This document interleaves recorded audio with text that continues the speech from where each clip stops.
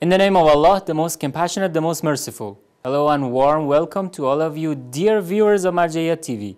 Stay with us when our episode of program Marjaeyat Horizon. Stay tuned, watching news, reports and meetings, all regarding Grand Jurist Ayatollah Sayyid Sadiq Hussein al-Shirazi.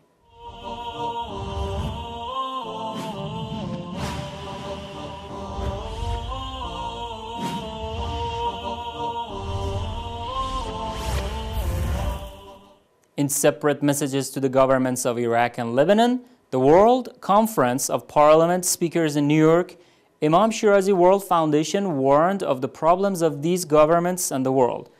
The ISWF addressed some issues in its letters such as the administrative corruptions, discrimination, and creation of a national campaign against terrorism. Imam Shirazi World Foundation is a non-profit and non-political organization which sponsors a big variety of cultural, religious, and human rights activities and different institutions working in related fields in Western countries. Imam Shirazi World Foundation envisions a world devoid of violence, extremism, and corruption, and in this regard, it always concerns such acts in different parts of the world, especially the Muslim countries.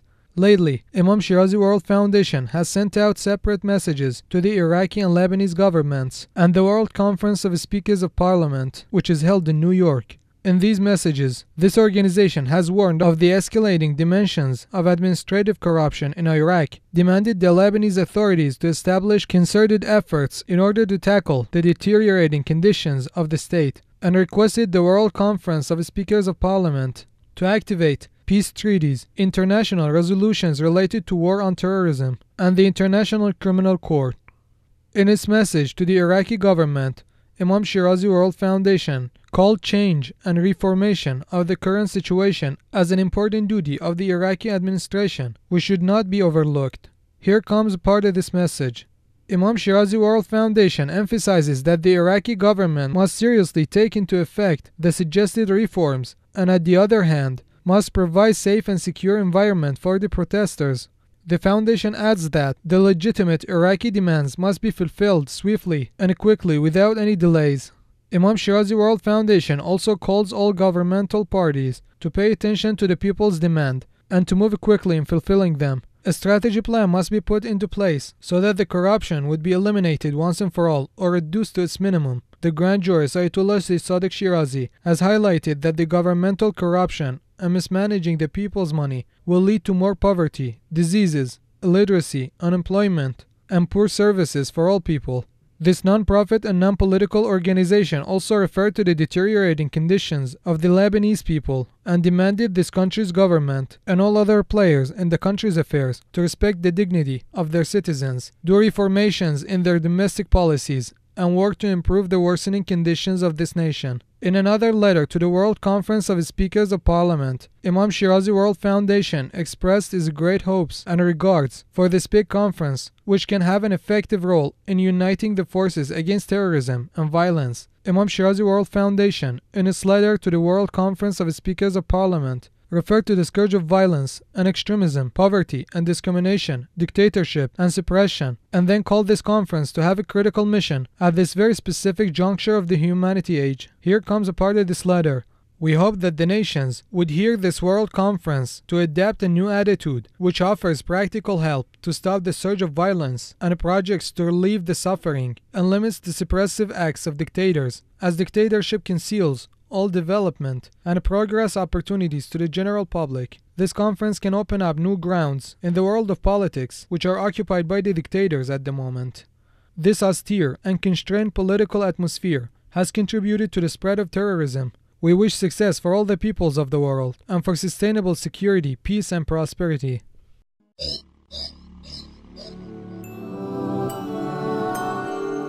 Al-Mustaqbal Strategic and Research Center has held its monthly conference under the name of Future Jurisprudence from the perspective of Ayatollah Sayyid Muhammad Shirazi in the holy city of Karbala. In this conference, a group of academics and media figures and activists attend the conference and participants express their own views on the book. Let's watch a report. The Al-Mustaqbal Center for Strategic Studies has held this monthly meeting session and discussed Ayatollah Sayyid Muhammad's Shirazi point of view for having a better future by Islam. The future is where everybody is heading towards. The question that arises here is that are we heading towards uncertainty? And if we are heading towards uncertainty, then how can we make the best use of our past for the purpose of the future? We cannot deny that what we have today is the outcome of yesterday, and what we will have tomorrow is the result of the decisions that we made today. Nowadays, the advanced civilizations around the world know that they should be trying to make the best use of today for the purpose of tomorrow and the future. The late Grand Ayatollah and jurist Sayyid Muhammad al-Shirazi has written a book about this purpose called The Fiqh al-Mustaqbal, the Jurisprudence of Future, in which he discusses the issue that today shapes up tomorrow and we should work toward our future through organized and well-studied plans. Other academics and researchers have pointed out that we need to respond to the Islamic leadership, who is calling to reform in the political process, which guarantees us a safe and secure future. This meeting was held while many activists, including religious activists, have called on for a reform in the Iraqi political system. So based from this point of view, we have focused on the issue of the Iraq's future and how to have a prosperous future. The book of the late jurist Ayatollah Sayyid Muhammad al-Shirazi is a big help for us in this cause. Many tactics and plans are being studied at different levels, all with the aim of a better Iraq. This aim includes better economic, better social life, and more security for the country.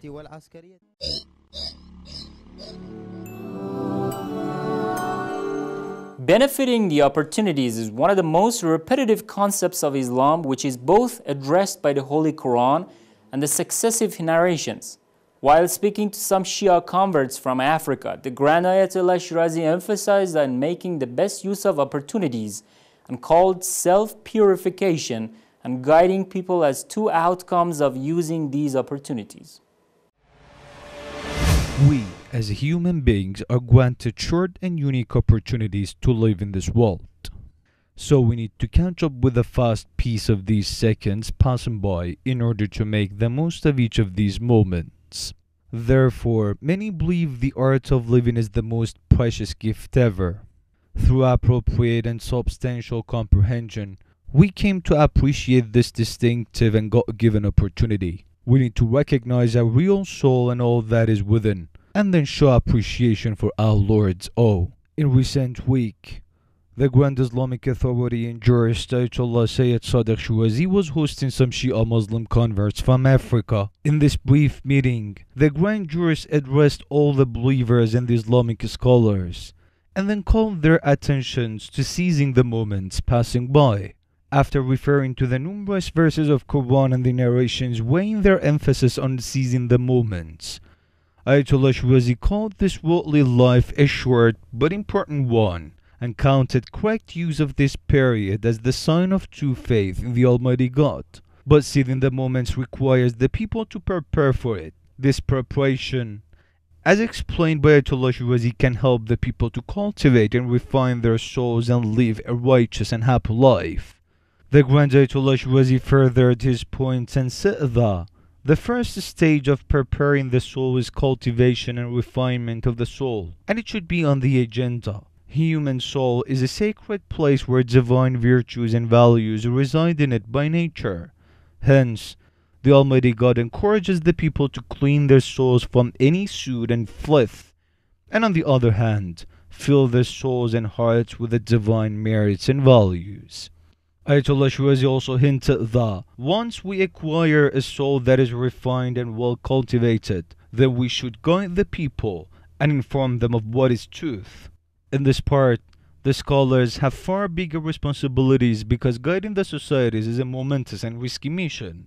If truth and guidance becomes the destination of this mission, then the societies find prosperity and salvation in every moment of their lives. But if otherwise, then it can jeopardize the destiny of societies and nations. The Grand Ayatollah Shirazi concluded that the guidance of societies can't happen without treasuring all moments of life, cultivating the soul, and feeling responsible for the entire society. لحظات الدنيا مهمة، لحظات، وأهم شيء أمران. الأمر الأول تزكية النفس، زكاة نمو، يعني نمي النفس. قد أفلح من زكاها قد أفلح من زكاها. هذا مهم.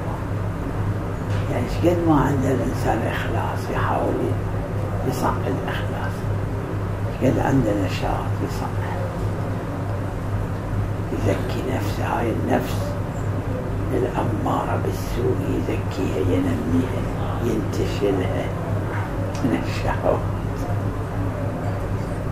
شهوة الغضب، شهوة الغريزة الجنسية، شهوة الدنيا، شهوة الأكل، شهوة الشرب. هذه الشهوة هذا واحد. الشيء الثاني هداية الآخرين. كل عمر الأنبياء عادة كان يوصف في هذا. كافر يسوي مسلم، مسلم غير مؤمن يهدي إلى التشيع إلى الإيمان، مؤمن شيعي مو ملتزم يهدي.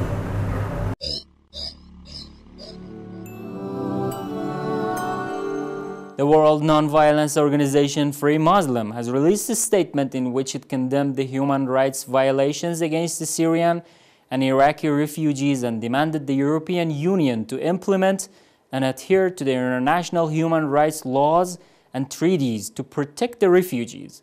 In its statement, the organization demanded the international community to put an end to the refugee crisis. The tip of an almost unprecedented human migration from Syria to the West faces the EU with a moral challenge that is proving ill-equipped to meet. The Europe of values, reflected in the obligation for countries applying for EU membership not just to meet economic tests but to have democratic institutions and a proven respect for human rights, is under restraint. Economic recession, the threat of terrorism, and the rise of the extreme right are all weakening its institutional underpinnings. High ideals are always at risk from low politics, but this is no abstract question. It is an all too real disaster for hundreds of thousands of Syrians and others who are fleeing war and persecution, and have endured perilous journeys to reach the southern fringes of Europe. It could also be a critical test for the EU itself. At this juncture, the Free Muslim Human Rights Center has also warned of the severe conditions of these ill-fed refugees who are now kept at the borderlines in bad health conditions. Free Muslim demands EU to comply with the standards of the refugees' situations. The global non-violence organization Free Muslim expresses its deep displeasure over human rights and humanitarian violations committed by some countries of the European Union against the Syrian and Iraqi refugees fleeing the horrors of war to Europe. This human rights organization has been informed of some strict and arbitrary measures exercised by the Macedonian and Hungary security forces regarding the refugees shelter in this union. In addition, this organization has stated that some of these arbitrary measures have even violated the UNHCR, United Nations High Commissioner for Refugees conventions. It is while these refugees have fled their homelands in the Middle East in search for relief and security. At the moment, there are thousands of men, women, and children who are now suffering bad conditions, while these European countries don't allow them in.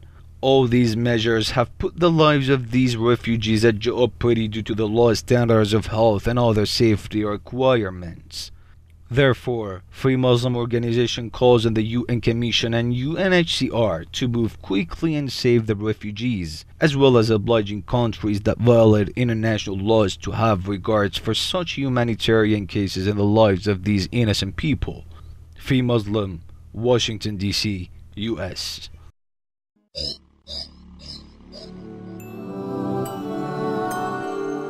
Adam Global Center, an organization dependent to Ayatollah Shirazi, held a conference to discuss the legal ways to pave the way for rebuilding the graves of the holy Imams who are buried in Al-Baqi Cemetery.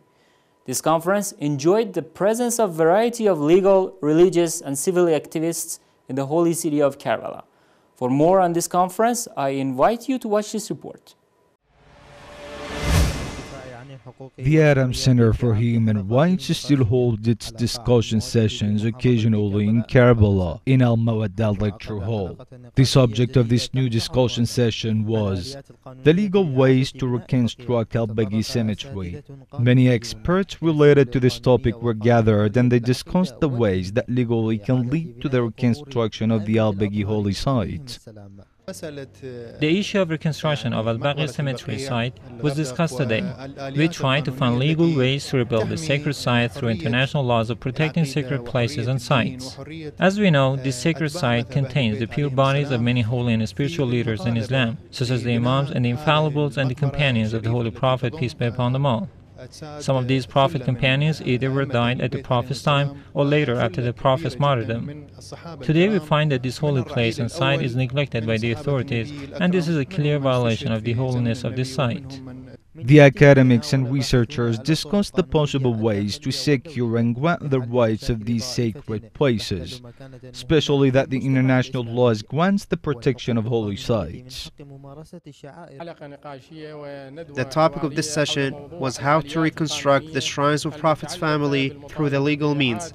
In this discussion session, we focused on the legal ways and the possible ways that we can reconstruct the holy shrines of Prophet's family, the Ahlul Bayt, peace be upon them. According to the Article 18 of United Nations Universal Declaration of Human Rights, it has been explicitly stated that everyone has the right to freedom of thought, conscience, and religion. This right includes freedom to change his religion or belief, and freedom, either alone or in community, with others, and in public or private, to manifest his religion or belief in teaching, practice, worship, and observance.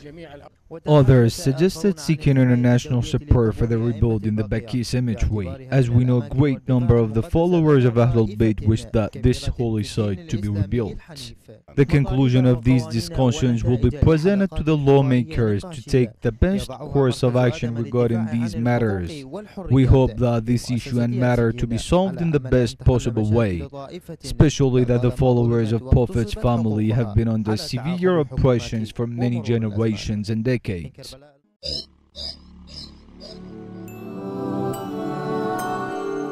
The latest monthly report of Shia Rights Watch organization highlights the activities of terrorist groups and organized actions of some governments against Shias by providing authentic documents to the public, the media, and international human rights organizations. Here, we offer you a thorough analysis of this report. Shia Rights Watch Monthly Report. Shia Rights Watch, SRW, is a human rights organization headquartered in Washington, D.C. This organization has dedicated its efforts for protecting the rights of Shia Muslims in all over the world. Therefore, SRW documents all violations of human rights and oppressions against Shia Muslims and presents them to the international and human rights foundations and the public opinion.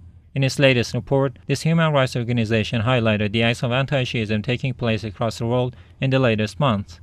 Here comes this report. Afghanistan. Security still remains an unsolved issue for the Shia community in Afghanistan. During the time of this report, 21 Shia Afghans were killed and 8 others were injured severely when armed men raided a wedding ceremony in the town of Baghlan in the north of the country. This attack was followed by the abduction of 12 Shia Muslims by unknown armed men in the province of Ghazni. It is while Taliban terrorists have abducted and killed 4 Hazara Shia Muslims in this province in a former attack on this minority in Afghanistan. 10 children lost their lives when a suicide bomber detonated his bomb vest near a camp for displaced people near the town of Herat, west of the country. 18 others were also wounded in another blast in a gas station. Jordan. Director General of Jordanian Forces discussed with Bahrain's foreign minister on security issues, while the human rights organization blamed the Jordanian government for interfering with the domestic issues of Bahrain. Bahraini protesters who demand freedom and reform are now being heavily cracked down by the Jordanian officers who have come to the aid of the Bahraini regime. Jihad al-Mohsen is now under arrest and harshly tortured after he posted topics about his desire for the Shia Islam and disclosed some information on high-level corruptions. After his resignation from the Ministry of Political Development, the Jordanian writer has faced arbitrary detentions and tortures. Bahrain. Bahraini security forces continue closing down on the Shia civilians and protesters who demand democracy and freedom in different cities and villages. These crackdowns resulted in the arrest and the injury of several protesters. Regime security forces also attacked Shia civilians and protesters at their homes in different areas and arrested people on baseless allegations. Several children were among the detainees. There are still news of torture and violations of human rights from the notorious prison of Central Jah, where protesters and Bahraini Shia civilians are sentenced to harsh and long-term imprisonments. Syria. Terrorists and extremists continue bombarding the city of Daraa in Syria. In their latest bombing, 18 civilians were harshly injured and several other people were martyred, among them innocent children and women. The two Shia towns of Nabil and al-Zahra are also targeted by successive bombs launched by the terrorists. The Shias in these towns are being harshly hit since the outbreak of insurgency in Syria. Bombs also fall on two other Shia cities of Al-Fu'a and Kafaria on a daily basis. In these attacks, many people lost their lives, including children and women. Yemen. Security sources said that a car explosion near the mosque in the Sana'a capital resulted in the martyrdom of 3 and injury of 6 Yemenis. The Daesh terrorists also took the responsibility of another attack on a mosque in the Yemeni's capital. Saudi airstrikes also killed 10 innocent civilians, including children. Saudi aircrafts bombarded residential areas indiscriminately, which results in the martyrdom of many civilians as well as innocent children. In one single bombardment of Saudi aircrafts on a busy market, 35 civilians were martyred, many others were injured, and big damages were left. Egypt. An Egyptian Salafist figure has published an anti-Shia verdict on social media networks. In his verdict, this Salafist figure has called all Shia Muslims as infidels and death-worthy. He referred to the entire body of the Shia Muslims and encouraged his followers to kill them all. Iraq. Bomb blasts and suicide attacks by Daesh takfiris are still the most common way for targeting the Shia civilians in different cities of Iraq. During this month, the capital Baghdad has been hit by suicide and car bombs for several times, leaving dozens of men, women, and children martyred, and big damages to the public property. According to security forces, 2 civilians were wounded when a car bomb went off in north of the capital, Baghdad. The sources said that the car was parked on the side of a road in the Bab al-Sham area. 6 other civilians were also killed and 21 were wounded in 3 successive car bombs.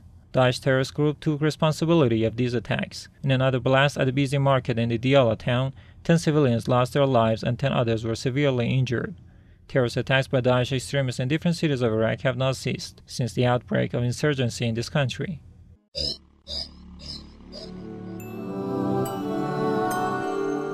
And now we're going to watch the most important news all around the world regarding Ayatollah al-Shirazi in the next part of our program, News in Brief.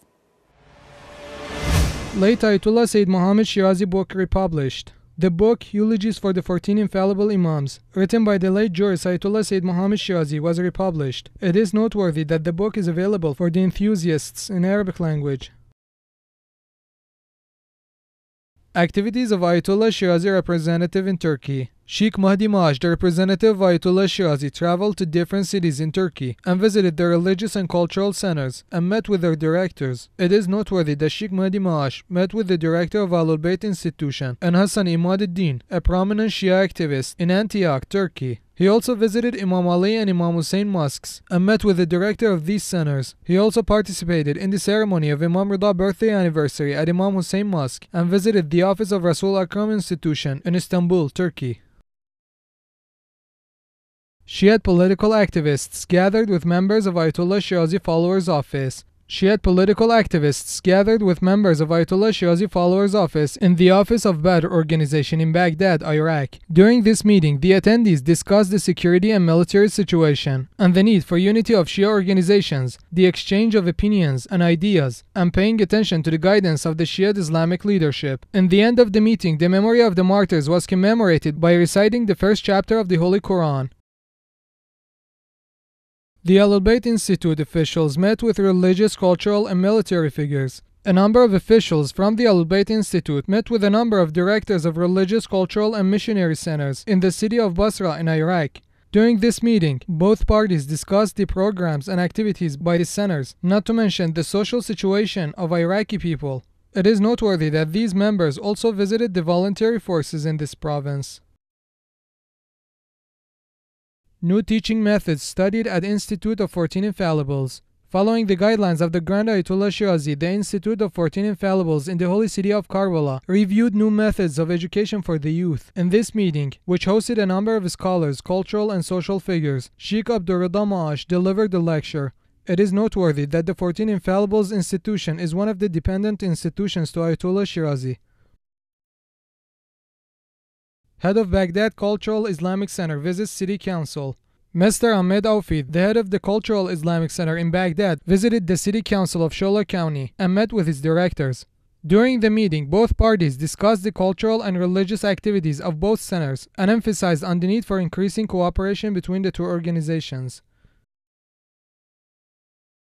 Office of Ayatollah Shirazi in Kabul hosts Ayatollah Mudarisi delegations. During the past few days, the office of the Grand Ayatollah Shirazi in the city of Kabul hosted a number of representatives of the Grand Ayatollah Muhammad Taqi Mudarisi and a group of seminary students from the Al-Ma'arif Seminary School. During this visit, the guests met with Mr. Muhammad Arif Kusha and discussed the ongoing activities and programs of the office of Ayatollah Shirazi and the Institute of Imam Hadi, peace be upon him, in Afghanistan. It is noteworthy that the representatives of Ayatollah Mudarisi visited Abu Talib Seminary School and Imam Hussein Library.